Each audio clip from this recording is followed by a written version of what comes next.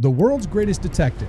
It's a title Batman has had for 80 years, mostly because he's looking cool brooding over crime scenes in the rain. But if we look at his methods through the lens of actual science, the reality is brutal. Bruce Wayne might be a martial arts genius, but his detective skills are a forensic dumpster fire. If you applied real-world standards to his actions, he wouldn't be catching criminals, he'd be the reason they walk free. Today we're breaking down 5 scientific failures that prove the Dark Knight is actually the world's worst investigator. It starts with the fundamental law of forensics, Locard's exchange principle. In 1910, Edmund Locard formulated the concept that every contact leaves a trace. You cannot enter a space without leaving something behind or taking something with you. This is how we catch killers, by finding the microscopic fibers, pollen, or skin cells they didn't know they dropped. Now, look at the bat suit. It's a forensic nightmare. Real crime scene investigators wear sterile Tyvek suits that make them look like giant marshmallows. Batman wears a textured cape that acts like a forensic Swiffer. Think about his night before he hits the crime scene. He's been hugging rusty gargoyles and wading through sewer water with Killer Croc. When he lands at the murder scene and dramatically swoops that cape around, he is effectively shaking a dirty rug over the evidence. He's raining down pollen, soot, and sewer pathogens directly onto the victim. Science relies on finding the one thing that doesn't belong, but Batman introduces thousands of things that don't belong every time he moves. Real CSIs use double-gloved latex. Batman uses armored gauntlets designed to punch people through brick walls. Every time he touches a surface, he isn't finding clues. He's shedding exotic Wayne Tech polymers. If a real forensic team came in after him, they wouldn't find the killer's DNA. They'd find a contaminated slurry of military-grade carbon fiber and bat dander. He isn't just failing to find the evidence, he is actively erasing it. And once he's ruined the physical scene, he tries to analyze what's left, which leads us to a technological impossibility that movies love to ignore. This brings us to the second massive failure, and it's one that Hollywood has conditioned us to accept without question: the lie of instant forensics. We've all seen the scene. Batman taps a button on his cowl, his lenses glow blue, and he enters detective mode.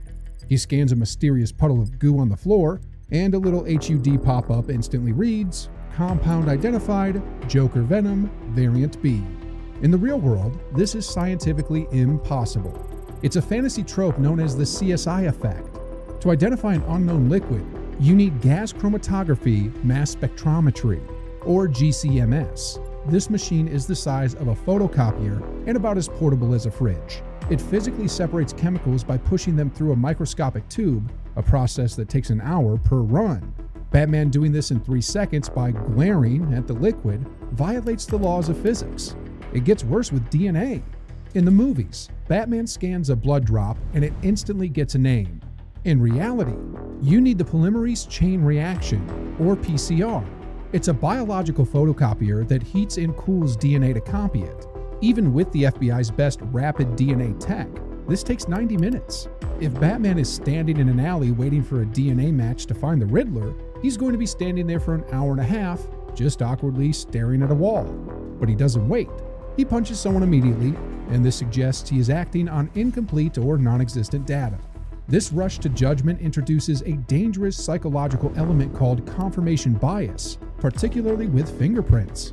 We tend to think of fingerprint matching as a computer saying, "match found," but that's not how the automated fingerprint identification system works. This computer provides a list of potential candidates who have similar ridge patterns. A human examiner then has to look at the candidates and decide if there is a match. Studies have shown that when examiners are given context like, "we know this guy's the killer, we just need the print to match," their error rates skyrocket.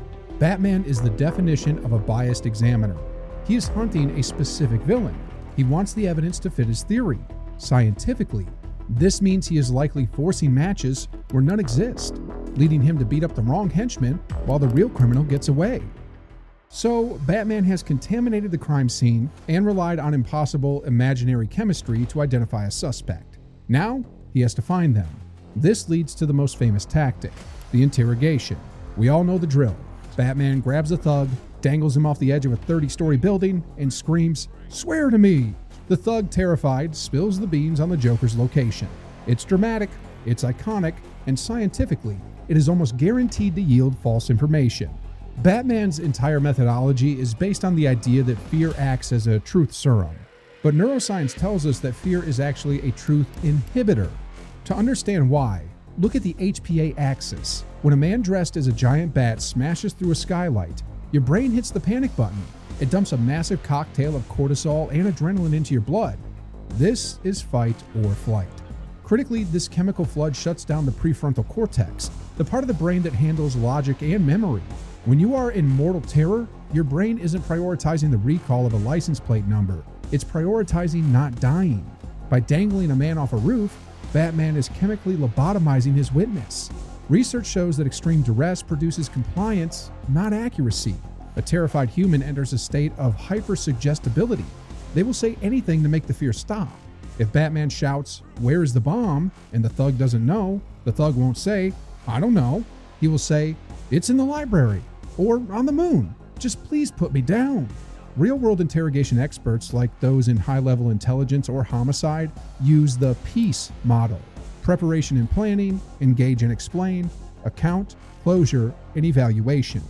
It relies on building rapport. You get the most accurate information when the subject feels safe enough to talk, not when they are hyperventilating from adrenaline toxicity. By relying on terror, Batman is filling his investigation with noise and lies. He isn't extracting the truth, he is extracting a survival reflex. He gets a name, speeds off to that location, and likely finds nothing, because the information was born out of panic, not memory. So his forensics are imaginary, and his interrogation destroys the subject's ability to recall facts. This leaves him with one final option: technology. Turning an entire city into a surveillance state creates a physics problem that even Bruce Wayne's billions can't solve. In The Dark Knight, Lucius Fox builds a sonar system using every phone in Gotham to create a real-time 3D map of the city. It's the ultimate panopticon. To render a live, high-fidelity 3D map of an entire metropolis based on acoustic data requires exabytes of throughput per second. The latency alone would make it useless for a fistfight. But the hardware isn't even the biggest problem. The wetware is the human brain. Cognitive load theory says the human brain can only track about 4 to 7 things at once. This is the cocktail party effect. You can focus on one conversation, but not all of them. Batman is trying to monitor a city of millions. Even with his AI, he is the bottleneck. In Gotham, the noise is millions of people arguing, watching TV, and honking horns. Without a godlike AI, he would drown in false positives. Plus, the thermodynamics are impossible. A server farm processing that much audio-visual data would generate heat like a small star. The Batcave would need a cooling system rivaling a nuclear plant just to stop stalactites from melting. Instead of fighting crime, Batman would be stuck in the cave, resetting routers and sweating through his suit while the Riddler robs a bank. But let's assume he ignores the noise and captures the bad guy. This leads to the final catastrophic failure. It's not physics, it's the law. We need to talk about chain of custody. In a criminal trial, the prosecution must prove exactly who held a piece of evidence from the moment it was found until it arrived in court. There has to be a documented, unbroken paper trail. If there is a 10-minute gap where nobody knows where the murder weapon was, the defense attorney moves to have it thrown out. Batman is the gap. He has no badge number, no case log, and no accountability. When he drops a bag of evidence on the commissioner's desk, legally, that is just a bag of trash a guy in a costume found. But it gets worse. There's a legal doctrine called fruit of the poisonous tree. It states that if the source of your evidence is obtained illegally, then everything you find because of that evidence is also tainted and inadmissible in court. The exclusionary rule exists specifically to stop law enforcement from breaking the law to enforce it. Batman does not have search warrants. He kicks doors down. He hacks private servers. He breaks into homes. Every single one of these actions is a Fourth Amendment violation. Let's say Batman breaks into the Penguin's office illegally and finds a ledger proving money laundering. That ledger is the poisonous tree. Because he found it illegally, the police cannot use it, but they also cannot use any bank accounts they find because of the ledger. They can't use the witnesses they find because of the bank accounts. The entire case rots from the inside out. By finding the evidence first, Batman effectively salts the earth, making it impossible for actual police to use it later. Imagine the trial of the Joker. His public defender stands up and says, "Your Honor, the only reason the police found this bomb is because a vigilante dangled my client off a roof and tortured him without reading him his Miranda rights." The judge would have no choice. Case dismissed. Mistrial declared. The Joker walks free. By operating outside the law, Batman ensures that the law cannot touch the people he catches. He isn't fighting crime, he is immunizing criminals against prosecution. So let's review the resume of the world's greatest detective. He enters a crime scene and destroys the microscopic evidence with his suit. He relies on chemical analysis that takes days, not seconds, leading to false arrests. He uses interrogation techniques that biologically force victims to lie. He builds surveillance systems that would paralyze him with data overload.